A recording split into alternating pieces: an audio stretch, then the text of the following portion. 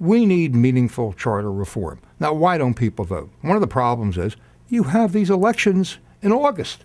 They shouldn't be held in August 24th. The weather is generally miserable. You're usually going to have 4 or 5 hours of rain during the day. We have to move these elections to the time when we elect our governor, elect our senators, elect members of Congress. That give people I've always said that this is the desire to go. We have to institute term limits as far as the commission is concerned, and we have to do a number of things here. This what I hope. Look, this is only the beginning. This is a spark. Recalling Mayor Alvarez by itself does not cure our problems here.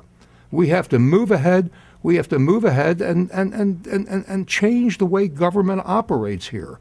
And if we don't change the way government operates here, then it's a waste of my time, it's a waste of the taxpayers' time, and we're not going to accomplish anything. We have to change the way things have been done in this community for years. I'd have to agree with you, and I don't think it's just this community. I think politics as a whole, the amount of people, the less amount of people that you get involved, and like that phrase is always said, the masses are asses.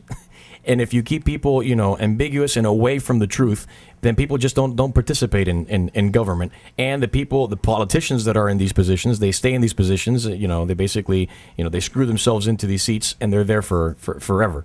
Mayor Alvarez says that this special election, if it goes to special election, is going to cost the taxpayer $50 million. Oh, no, I thought he said it's going to cost the taxpayers $4 million. How did he jump it up to $50 or $60 million? Correct me if I'm wrong. Él dijo 50 millones, correcto? I need to go back and check, but I think he said... No, he has said publicly it's going to cost... But $4 million is a lot. I may be wrong. He may have said 5. Yeah, but $4 or $5 million is a substantial sum of money, and I don't mean to minimize that. But when you look at all the damage that Mayor Alvarez has done and this commission has done, $4 or $5 million is a very small price to pay. How does that compare to the billions of dollars in cost overruns at the airport? How does that compare to $132 million in salary increases? How does that compare to $170 in new taxes? I think $4 million is a bargain to pay for changing government in this community. Mr. Norman Braman, thank you very much for your time.